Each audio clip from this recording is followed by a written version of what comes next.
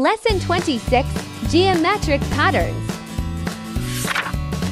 Geometric shapes have straight lines, angles, and points. There are no gaps between the lines that make these shapes.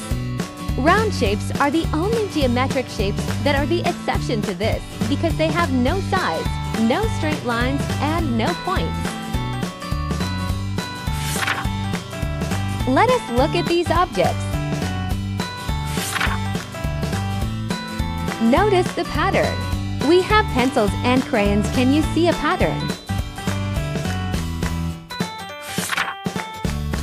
For every two pencils, we have one purple crayon. That means our pattern is 2, 1, 1, 2, 1, 1, 2, 1, 2, 1, 2, 1, 2, 1.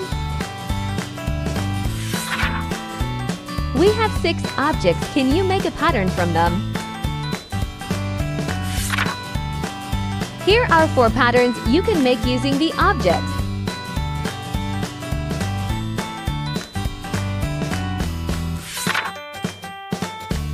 Draw or say the next group of shapes in the pattern. What comes next?